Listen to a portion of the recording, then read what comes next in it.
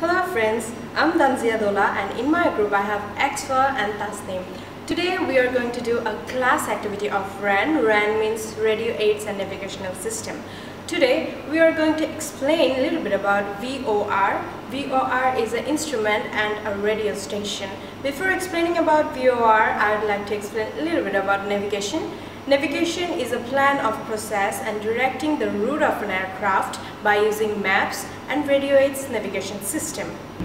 VOR is a radio station that transmits radio signals in very high frequency omnidirectional range. It was developed in United States of America in 1940s. In 1960s, it was adopted by the ICAO members. Now I'm going to explain about the VOR. As you can see here, this is the VOR station and it produces the signals which is 360-degree radials of one spacing which is aligned with the magnetic north of VOR location. Pilots use these 360-degree radials to determine their position. VOR is the most significant navigation system. It is more simple and it produces the more accurate location to the pilots.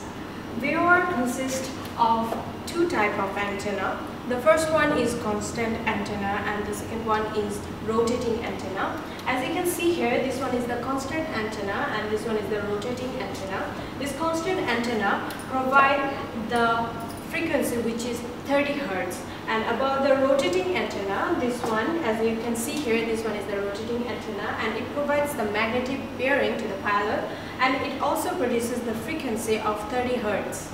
As I've mentioned before, that VOR has a receiver and an indicator which is in cockpit.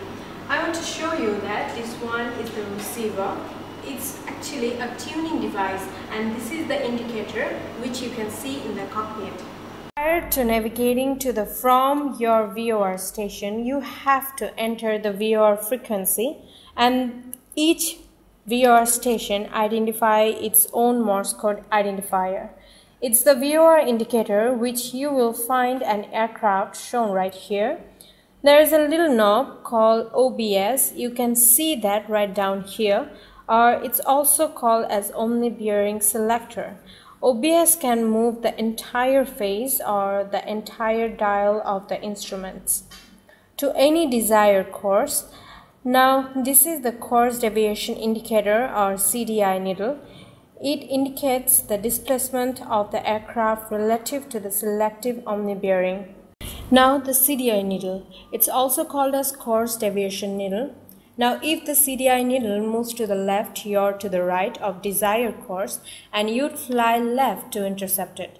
Now each dots that you see on the needle right here represents 2 degrees. When the needle is centered, you are directly on the selected course.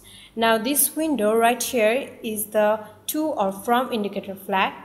If it displays as to, then you are flying towards the VOR station, and if it displays from, then it means aircraft is flying away from the VOR station. The window can also show a red flag. If the red flag is popped up, this means you are in an area of ambiguity or VOR signal can be relied upon. Now I'm going to explain about how VOR works. Well, first of all, the ground station transmits the signal and then pilot tunes the OBS, which is the Omni-Bearing Selector, and then the aircraft receives two signals. That comes from the stationary antenna and another comes from rotating antenna. And then the avionics system calculates those signals and it produces the 3-letter Morse code, or you can say the audible voice.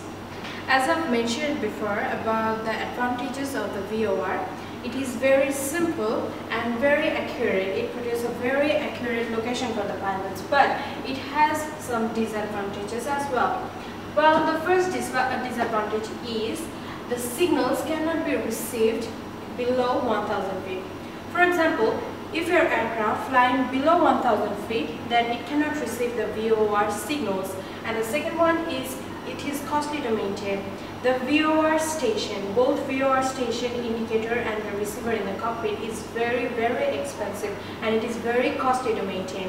And the third one is it is very sensitive to terrain. For example, is there are a lot of terrain in front of or beside the VOR station, the signals it affected by the terrains.